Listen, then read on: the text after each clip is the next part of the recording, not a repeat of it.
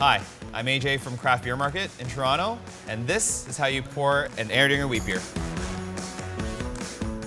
Erdinger wheat beer is actually brewed using a recipe that's over 130 years old.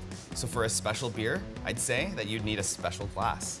The beautiful height of the glass showcases not only the volume, but the color, and then the curved open top holds that pillowy white foam that elevates the flavors and aromas. To start, you're going to want to make sure that your beer glass is properly rinsed with clean water. Let's pour your beer. So you're going to want to start your glass on an angle about 45 degrees. Gently pour your beer slowly into the glass. An important note, make sure you don't break the plane of the glass with the tip of the bottle. Slowly straighten the glass, and make sure to leave about an inch of beer at the bottom. Now, the inch of beer here at the bottom, you're going to want to swirl. And all this beer here actually holds a sediment that is a result of all the yeast that's used for the secondary fermentation. It holds a lot of flavor and aromas, and it actually provides that bright and lively effervescence you feel whenever you take a sip. Pour the remainder to the top of the glass, creating a nice pillowy foam.